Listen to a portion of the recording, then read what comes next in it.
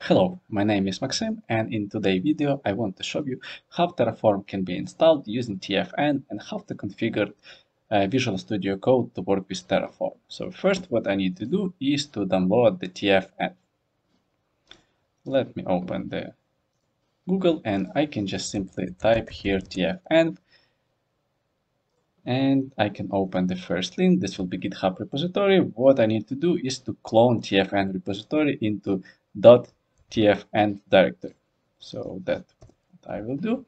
Once repository cloned, what I need is to add tfenv binary into path, or I can create symbolic link to the tfenv binary. I would choose this option. I already have this command executed, so it won't work for me. But if you run it, it will automatically create those links.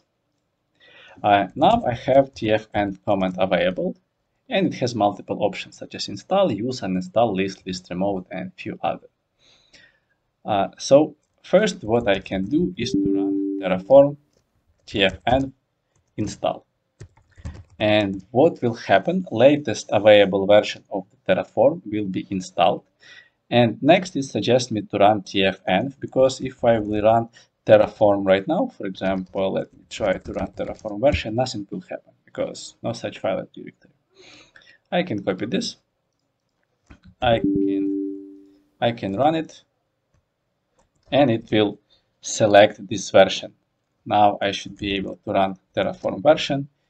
And as you see, right now I'm using the latest version of the Terraform.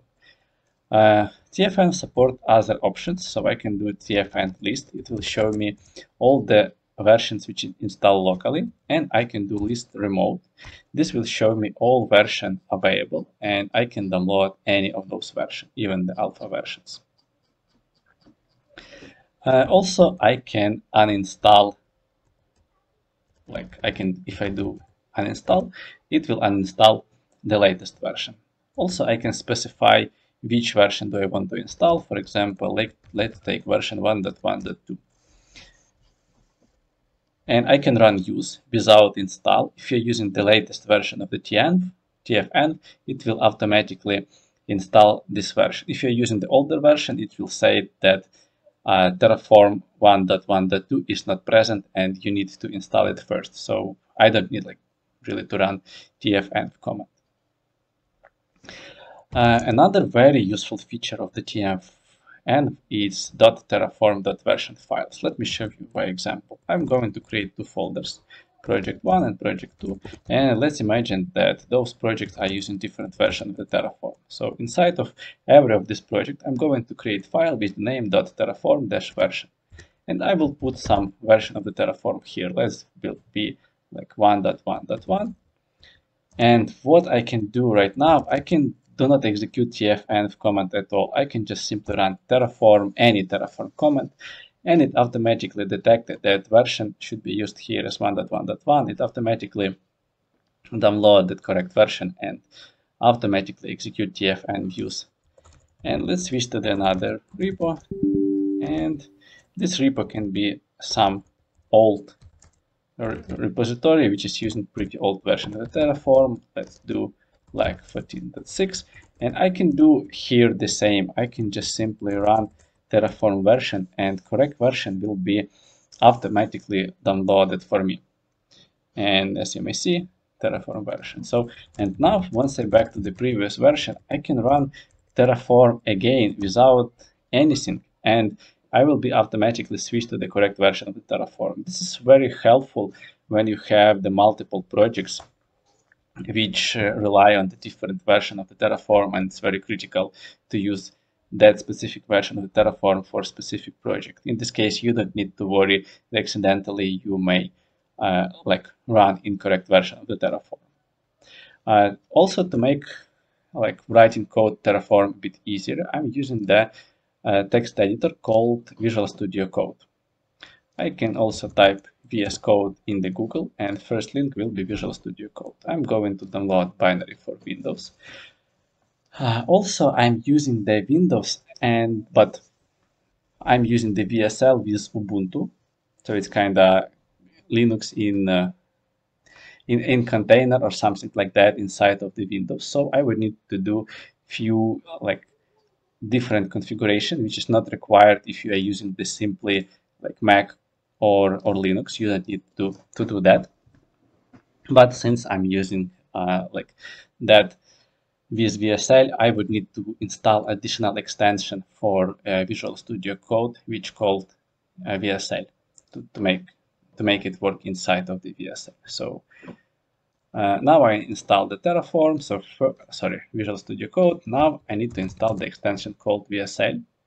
And I have it already installed and I already connected to the VSL. So next, what I need to do is to download the Terraform extension. I already have it installed, so I'm going to uninstall it. And I have a button, as you may see, install in VSL Ubuntu. So if you are not in the VSL, it will be simply install. So I'm going to click here. And after that, extension is installed for VSCode. And I can create file. I can name it main tfenv, and I would go to the Terraform documentation to copy just some example. And I would paste right here. So Terraform has sync called Terraform FMT, and Visual Studio Code, you can easily automate that. What Terraform FMT is doing is just formatting your code. So let me show you by example. For example, I write in some code, but I have some spaces. It can be some other sync. What I can do now, I can click Ctrl-Shift-P, and I can type format and enter. And as you may see, like code was automatically formatted. But another very useful feature is auto formatting. So if I'll go to the settings, I already have it configured. You may have this setting as UI. I have it as JSON. So if you have it as UI, you can just, let me show you. I can probably open the settings from here. Settings, and I have the settings for VSL. I have the settings for non-VSL, but it should be somewhere UI. Preference, open settings UI. So what I can do here, I can find here format, and I can click here, format file and save. And if you're using the JSON, you would need to add here, should be somewhere, format on editor, format and save equal to true. So that's what you need to do. And now I can again add some multiple spaces. You are working some code, you have something like that, and then you click the save, and code is automatically formatted for you. So it's super easy. Also, besides that, Terraform extension has many other things such as IntelliSense, syntax validation, syntax highlighting, code navigation, code formatting. So it's super useful and it's helped a lot with to work with Terraform. Thank you for your attention.